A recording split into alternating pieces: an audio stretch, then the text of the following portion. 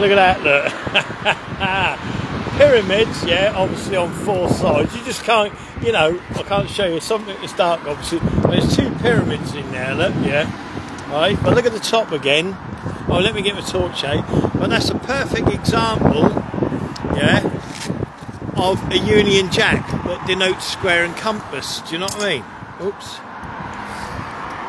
I don't know if you can see that, but that is a perfect example of the Union Jack, square and compass, when you put 2 together. Do you know what I mean? Perfect example. I love it.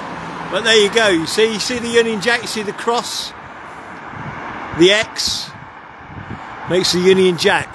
But like I said, that's just everywhere over here. You know, like I said, in the pyramids. You know what I mean? This is why they run Britain. You know, they run all everywhere. It doesn't matter where you go. There's always pyramids and Union Jacks. Even though I say it's, obviously I say it's square and compass, but it's not square and compass, it's just Union Jacks, you know. Anyway, have a great day, kind people, because like I said, I'm now going to go have a nice meal. I had a steak yesterday, and today, I don't know, I might just have a, I don't know, I ain't got a clue really, to be honest. Oh, bear.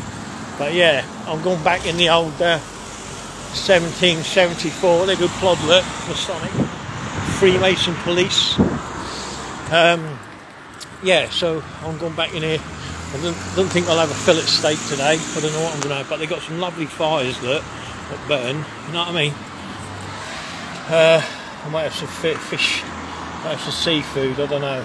We'll see. Anyway, have a great day and be good.